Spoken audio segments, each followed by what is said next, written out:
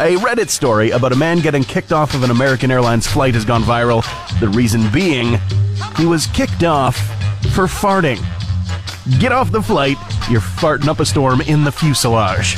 And then, after the fact, loudly complaining about the smell of other people's food. The irony, right? The initial fart was on boarding, before most were even on the plane, apparently, so I imagine they had to walk right through it, you know? Right through the worst of it, or even stand in it, waiting for people to figure out putting bags in the overhead bins for what must be the first time in everyone's lives. It has to be. And why is that on every single flight? But it was apparently during taxiing that the plane then stopped. An announcement came on, and he got kicked off the flight, the trip being delayed by about 30 minutes in total. You know what? Honestly, seems like he was on the wrong plane anyway. Should have been on a crop duster.